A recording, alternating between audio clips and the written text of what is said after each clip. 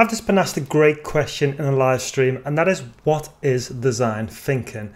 So let's start from the beginning. There's 6 steps in the design thinking process, and the reason we call it a process is it's basically it's a journey you follow to get to an end goal, which is designing something that people love. That's the whole point of this. We don't know when we're going into this what we actually want to design. We just know that there's people that have got a problem and we want to find out what they want and we want to design for it.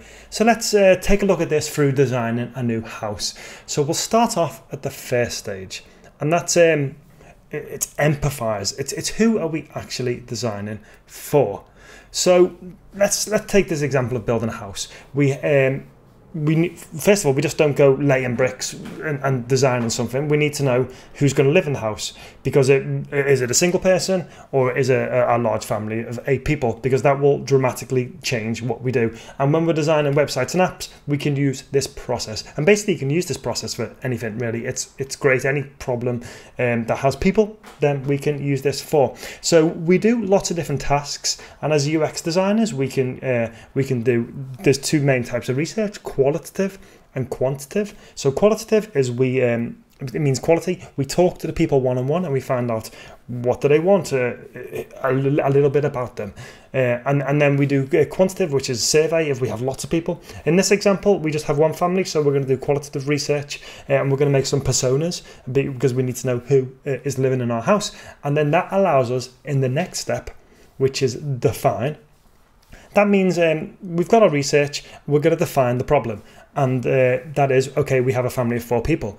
They need a house, and some of them might have disabilities. Someone might not be able to, someone might be in a wheelchair. So we know then when we're designing this house that we're going to do a bungalow or we're going to do an accessible lift. So all of this, all of the features for the house come from knowing our users. And that's exactly what you want to do when you're doing research for websites and apps. You want to find out who your target audience is, what their specific problems are, so we design something that they love. And then the next stage is it's ideate. So we've got we know our users, we know the problem, and we know the problem we're trying to solve. And the ideate stage is basically where we try and get as many ideas out as possible. So as designers, we start off really lo-fi, so we start with sketching. And then through that, we can get kind of through as many ideas as possible. We normally do little workshops where we'll get what we call stakeholders in, and these are key people from the business.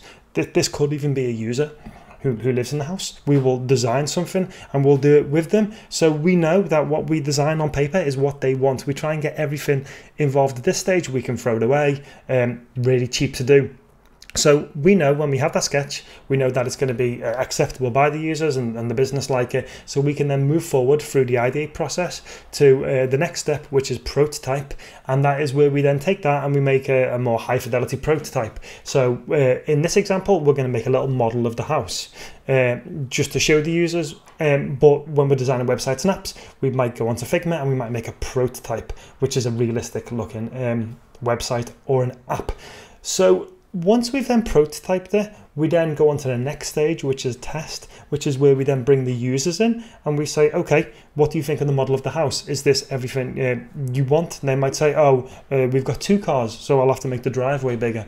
Or if we're designing a website or an app, people might say, I want to see different images of the clothes if I'm doing an e-commerce thing, so I will design that in. So I'm always designing with the people I'm designing for kind of in the process.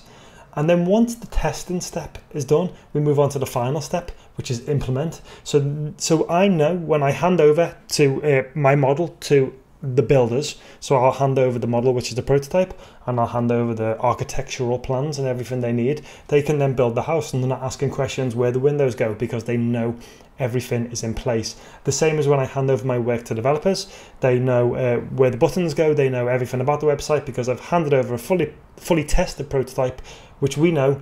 The expensive part is the building, so it's going to cost. You're going to have to get builders, you're going to have to get lots of people in, bricklayers, roofers to do the house. When you do a website and app, you have to get front-end developers, back-end developers. The costly part is the building stage. So I'm not giving them something that is not going to be accepted by the end user.